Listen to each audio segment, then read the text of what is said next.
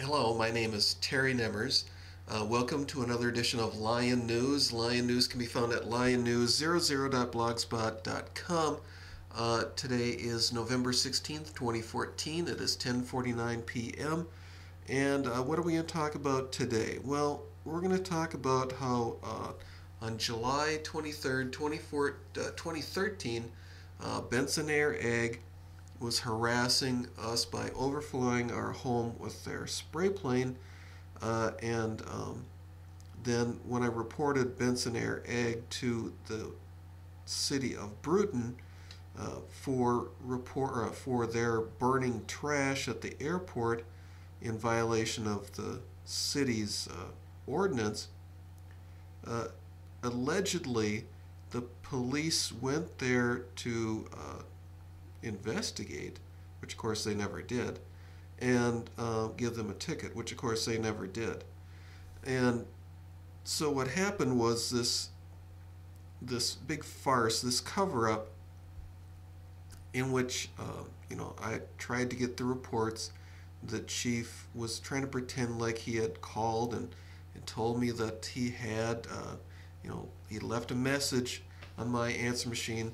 Of course I have caller ID and I do have an answer machine, so if he had called and told me that these messages were, or these reports were ready, for this manufactured investigation at the airport, then of course I would have the message on my machine and I would have the caller ID register on my phone, which of course neither one happened. So of course, to cover this up, the chief manufactured a silly message, which of course doesn't even use my answer machine, greeting to make this phony message. So I mean, this is just the extent of the criminality that Brooten, Belgrade Chief of Police Derek Bjork will do to cover up, a violation of a burning ordinance in the city of Brooten for Lakeside Foods spray plane Benson Air Ag. The people who are harassing me by overflying my home in violation of federal law. See? So this is just typical of two different sets of laws, a lawless town in a lawless county. See? So that's the thing. These people just feel that they have rights and you don't. It's all they can see is that they are out there to make money and they don't care how they do it. And so Benson Air Ag harasses me, the police harass me. See, as long as they get money, they don't care. So anyhow, what you're going to hear are the conversations that I had with the chief, and we're going to get into this phony message that he sent, which of course he sent in DSS format. And I presume he sent it that way because not a lot of people know how to convert that. I actually have a converter for this, so I presume, I have a reasonable suspicion that the chief just figured that I would just assume that the message, was correct and never actually, convert it so I could play it. So you will hear the chief's phony message at the end here. You will also hear an example of my answer machine, the greeting on my answer machine, and you'll also hear an example of Stearns County Sheriff's Department's doing an investigation. So you'll hear them state their name, the date, the time, who the subject of the statement is. But you won't hear any of that in Derek Bjork's phony message. You just hear him, you hear this phony answer machine kick in, which isn't ours, and then you hear this message, which of course never was left on my machine. See, so, and then we'll play the Stearns County Sheriff's again so you can see, how that compares to Derek's phony message. Because you can see he isn't even following proper police procedure when he leaves a message. So that's what we're going to do. So you'll see why you can't trust any arrest, prosecution, or conviction in lawless Brooten. Because, let me get back to this a second. When I finally did get these phony reports, There was no squad audio, no squad video. There were no audio recordings. There were no photographs. So, I mean, how could Chief Bjork, claimed he had done any investigation? In fact, there's no proof that Chief Bjork was ever at the Brooten airport on July 23rd, 2014, or his officer. See? And another phony thing about the report is the person who supposedly they talked to basically told him to go fuck off. Well, the thing is, in the real world, if you would do that to a cop who's trying to tell you that you're in violation of an ordinance, burning ordinance, A, you'd get a ticket, and B, you'd be arrested for contempt of cop. See, so the chief has a history of manufacturing things. In fact, I just recently asked him to send me the policy and procedure manual for the Brooten Belgrade Police Department. He made the wild and outrageous exclamation that, geez, the policy and procedure manual wasn't electronic. So again, these people can't be trusted. They just manufacture things because all they're concerned about is themselves. They don't care what law they need to break as long as they have the advantage over you. And that's what it is, because they have rights and you don't. So anyhow, here's the video. Enjoy. Bye. Hello? Hey, is this Terry? This is. Hey, Terry, this is Derek here at the Belgrade Police Department. How are you doing this evening? Well, I'm doing super. Good. Just got your message, returned your call. Glad to get you on the phone. I got your report here in my hand. I'm looking at it right now on my desk. I'll get that to you as soon as you can get me a request for the report, and it will be 75 cents for the report. Okay. And I'll give you got a pen and paper? I'll give you our address, and you can mail that to me quick. Now, Okay. as soon as you drop it, I'll call you and drop it in the mail the same day. So what happened to emailing it to me? Well, I need to do this way first. Well, you never mentioned anything about that before. Well, that's how we do it here, and if I could get that from you, that'd be great, Terry. Sure, that's no problem. Okay. Got a pen and paper when you're ready? You can rattle it off whenever you're ready. Okay, I'm ready to go. Belgrade Police Department, Yep. P.O. Box 296, Yep. Belgrade, Minnesota, Yep. 56312. Okay. And it would be 75 cents for the 3 pages. Sure, no problem. So is that your policy for everyone or just for me? That's for everybody. Because that seems kind of strange. You didn't mention that the other day. Well, that's what we do. So, I mean, I usually don't get a whole lot of report requests, but that's where we're at. So that must have just slipped your mind at the time then, right? That's how we do it. Well, I didn't ask you that. Because it seems, Terry, that'd be great, okay? because it seems like you're kind of retaliating against me now. Now all of a sudden you're going to charge me for it. No, I'm not retaliating in any way. Well, it seems like that's what the situation is, because like I said, you didn't mention that before, when I was asking about it. Okay.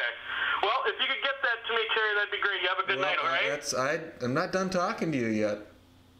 All right. Got one more question? I have plenty of questions yet, All right, go ahead, sir. So when was this report actually finished then? Okay, you called me on Wednesday? On the 24th at 1 o'clock, and you said that you just emailed it to me. I remember that. In fact, I've got it recorded here if you want me to play it for you. No, I remember the conversation quite well. Right, and I don't remember anything about being charged for anything, so that's my confusion right now. So anyhow, yeah, I talked to you on the 24th. We were talking about when this report was finished. Yep. It was finished that night. Okay. My other officer was working, and I came on duty. I came and met with her Thursday morning, and I called, I think about around 10 o'clock the first time to get a hold of you at the number that you gave me, 320-283-5713. Yeah. I called and left a message. You left a message here. Yep. You did. Because I got that recorded. You have it recorded, and Yep. so what was the? Can you play it for me? Yeah, here, hold on 1 second. Well, I'm Sure. recording right now, so. Oh, well, that's handy. No, yeah. So, I mean, if you want to another time, if you want to meet face to face, I can definitely play that for you. Oh, okay, because you can't play it and record at the same time, right? Correct. So, geez, now that you told me that you're recording this conversation, Chris, I figured that because it sounds like you're on a speakerphone. Yep, yes, I am. So, why are you recording this phone conversation then? I just want to make sure I'm saying the right things, you know. Oh, okay. Because, like I said, I don't remember getting any phone message here. You know, the first thing that's popped up is, you know, the police thing was today. Okay. Well, I did try calling you. I don't know what to say about that. Well, that's what I'm saying. You know, maybe that recording needs to be sent along too. You know, so maybe you can email that to me. You know, and then I can listen to that and see, you know, when that actually was. Sure. So is that you want me to put in a request for that too, and then you can charge me for the molecules of sending it, or what? That'd be great. So how much is it going to cost to send it, you know, over the internet? 75 cents. I would like you just to send the request in to, you know, mail that to our office, and I'll get that to you as soon as I can, Terry. Oh, well, I thought you said you're going to email this to me, or you're going to... First, but now I need you to request. I can mail these reports to you, the hard copy. Oh, I'm talking about this recording that you made, you know, leaving a message on my phone. I can send in the request, then once I get that, then I'll email that recording to you. Oh, okay. Okay. Well, this seems really complicated now. Because you just said, well, I'll have to play it back, you know, after I'm done talking to you, because it seemed like you just said you could email it to me just now, you know. If you want me to, but I will.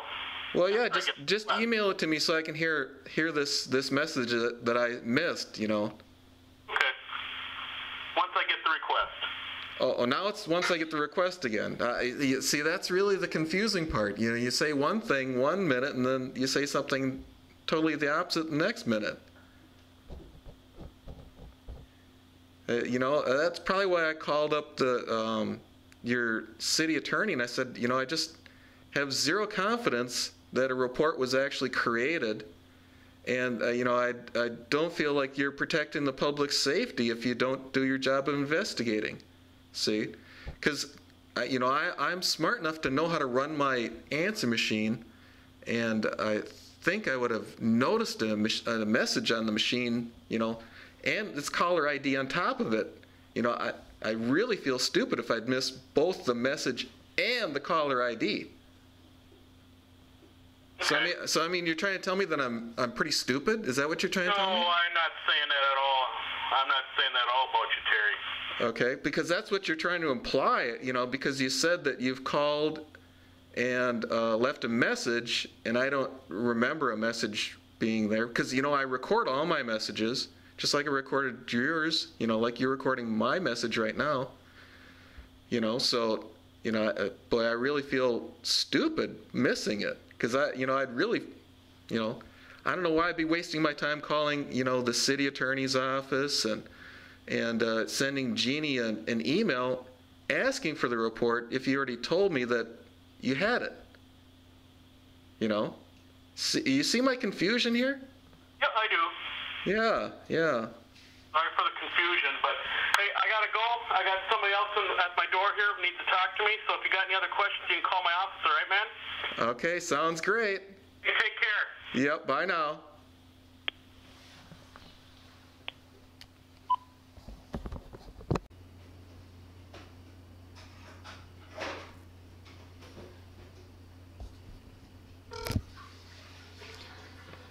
Okay, 2:20 p.m., 7/27/2013, calling Belgrade Police Department.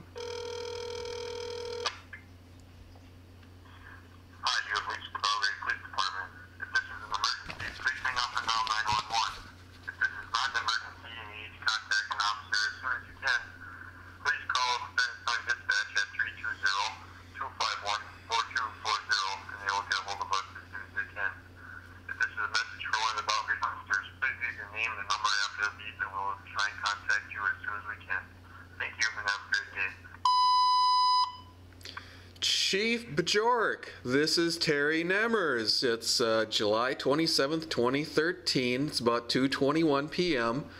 And guess where I was at 12:20 p.m. today? Yeah, I was standing outside your door, you know, at the Belgrade / Brooten Police Department. Guess who wasn't there?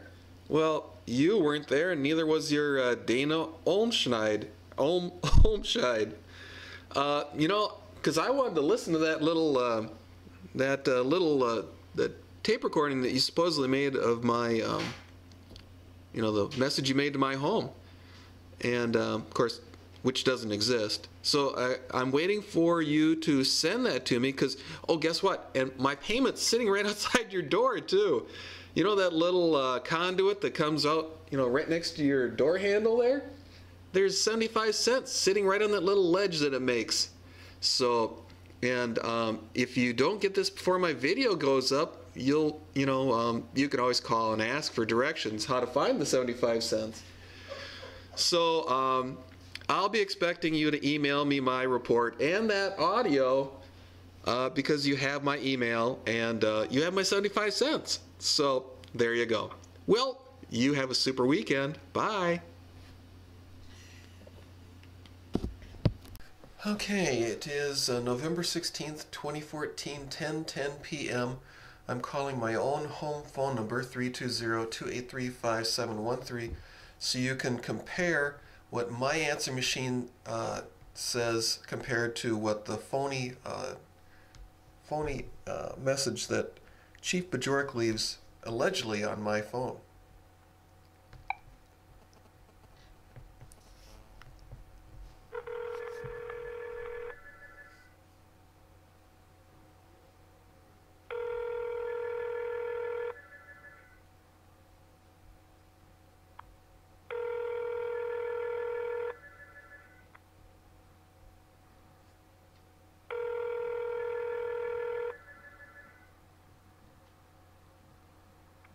Hello. Please leave a message after the tone. Okay, well, you can see now if we're going to compare this message to the message that Chief Bjork manufactured, which of course is not he's not leaving a message on my machine, because there was no caller ID and no message on my machine. So obviously Chief Bjork just manufactured this this phone call that'll be played next, just out of the blue.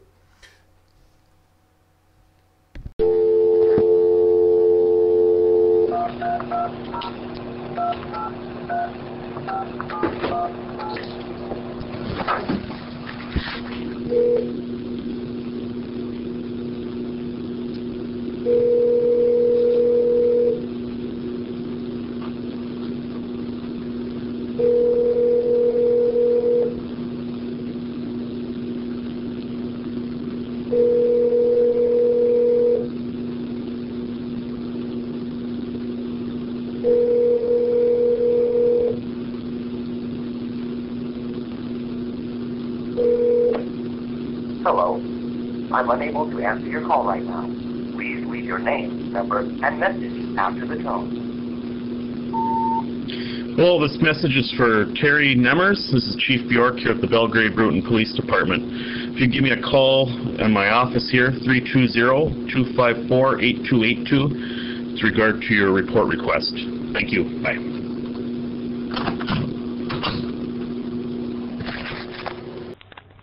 It's going to be an interview with Rick Tallman, Tallman, 3/13/2014, approximately 11:55 hours. ICR 140-16932. Myself, Investigator Lemkool, and Investigator Kachmart.